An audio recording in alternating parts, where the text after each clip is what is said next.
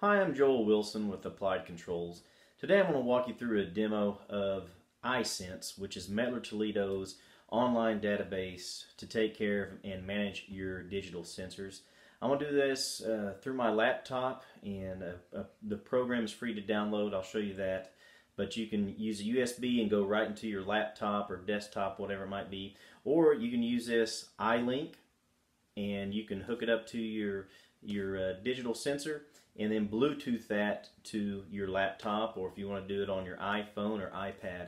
Makes it really easy to calibrate your sensors. So here we go, show you a little bit about it and how it works.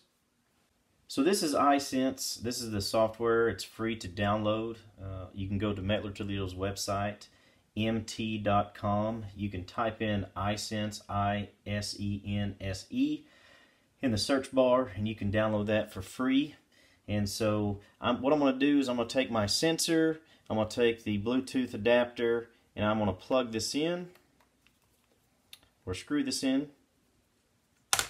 And now you can see this thing is trying to connect. So I can come up here to settings with my mouse, hit settings, come over here to Bluetooth devices. It has found that, the iLink. So I'm going to sit there and hit connect, and we're going to connect.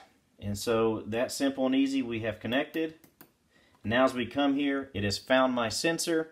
We can see that we're dealing with a 3250i, and we have the part number as well as the serial number.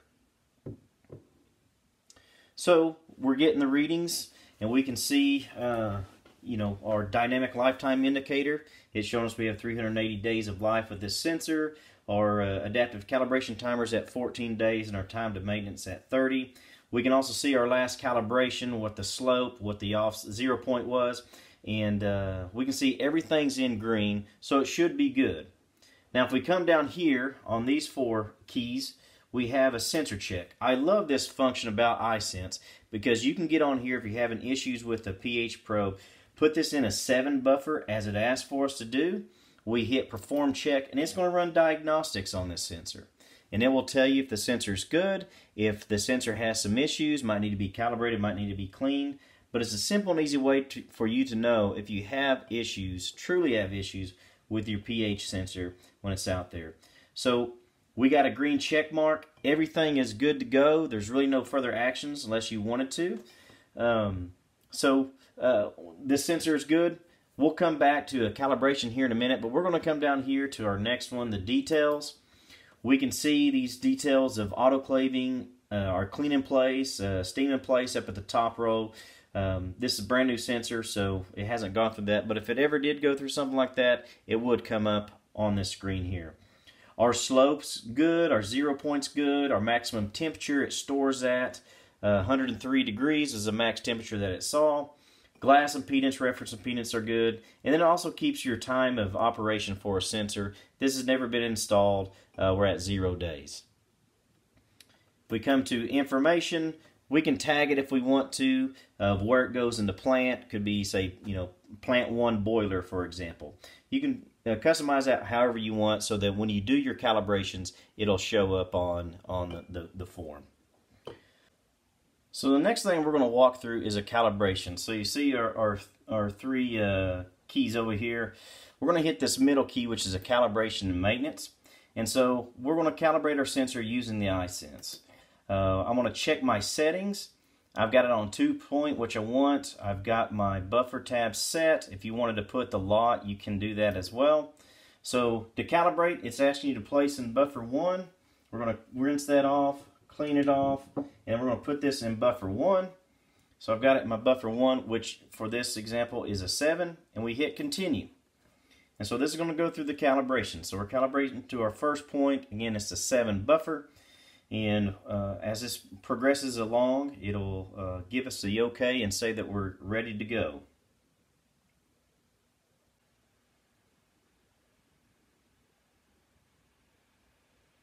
And we are good to go. So we've calibrated to our first buffer, which is a 7.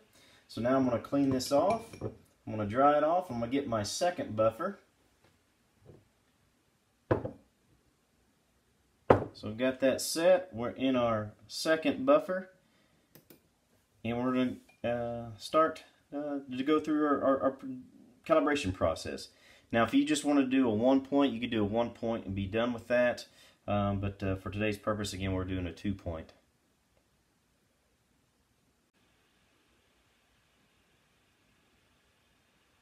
And we are done calibrating to our 4. So we've calibrated our sensor. And here we have our current calibration points, our last adjustment, what that was, what our current adjustment is. And we want to sit there and adjust the sensor. And after you do that, you adjust the sensor. We're going to clean it off.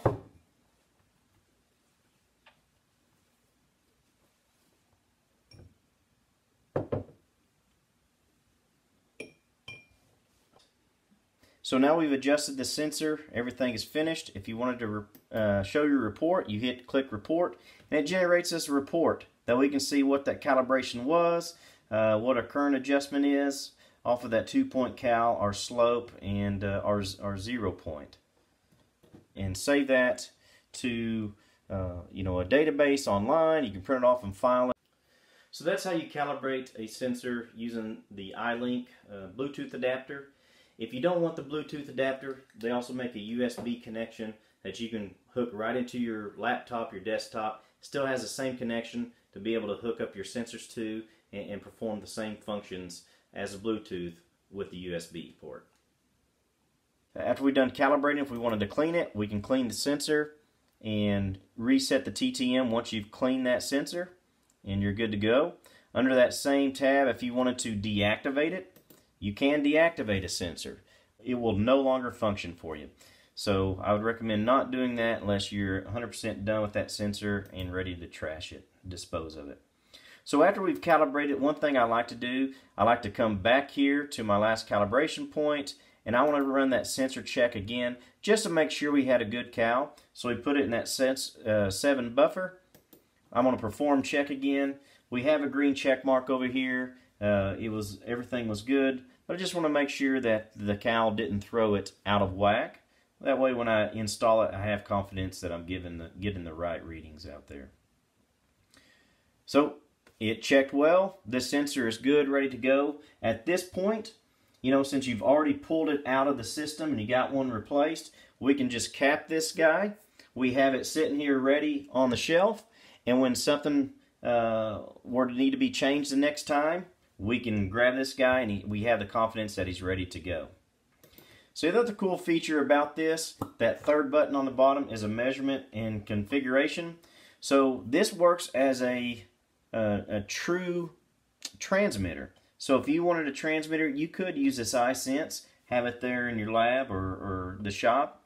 And we're getting a reading here. We are in the 7 pH, and the thing is reading right on at 7 pH. We can see our glass and our reference impedance are both green. Everything's looking good.